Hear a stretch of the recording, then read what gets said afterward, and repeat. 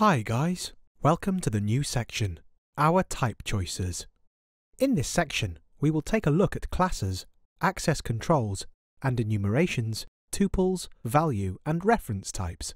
We'll also see recursive data types and inheritance for reference types, along with dynamic dispatch. Now we move on to the first video of this section that deals with classes.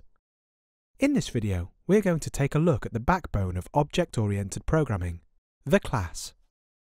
In object-oriented programming, we cannot create an object without a blueprint that tells the application what properties and methods to expect from the object.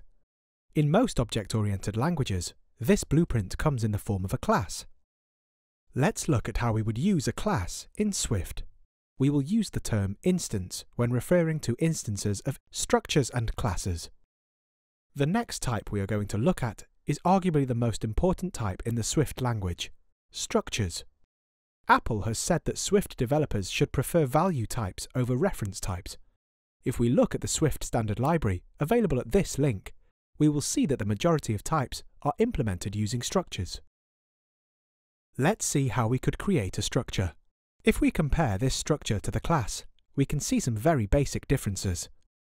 In the structure, we are not required to define an initializer, because the structure will create a default initializer for us if we do not provide one to set any properties that need to be initialized.